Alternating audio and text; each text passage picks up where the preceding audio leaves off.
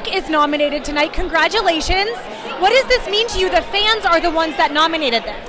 Very touching. I always love it when somebody says to me, I'm doing this book with a friend or with my spouse or working through it at my church or a Bible study group. That's my prayer. Every time I write one of these books and I send it into the world, I'm like, Lord, use it to either bring people to you for the first time or to deepen a relationship for people who already know you. So I'm always touched when somebody says they've read it or it helped them in any way. Now you are also presenting tonight for Female Artist of the Year.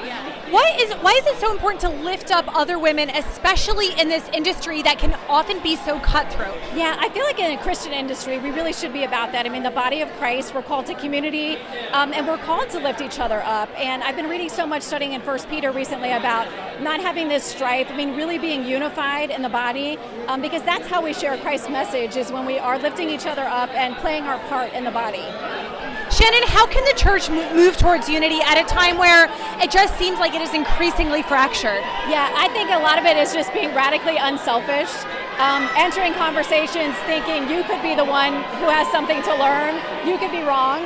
I think when we enter conversations that way and look to be selfless, that's the best way to connect with someone else, to hear whatever concerns or hurts they may have and may need to process.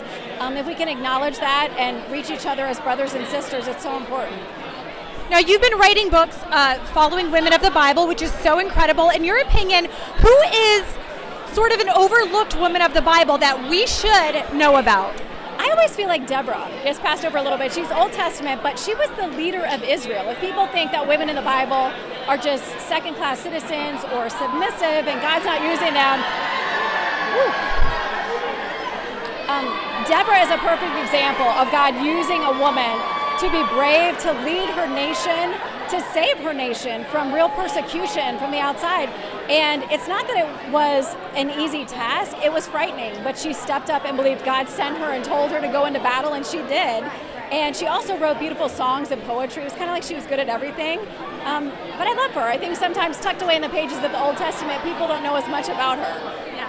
Awesome. Thank you so much, Shannon, and good luck tonight.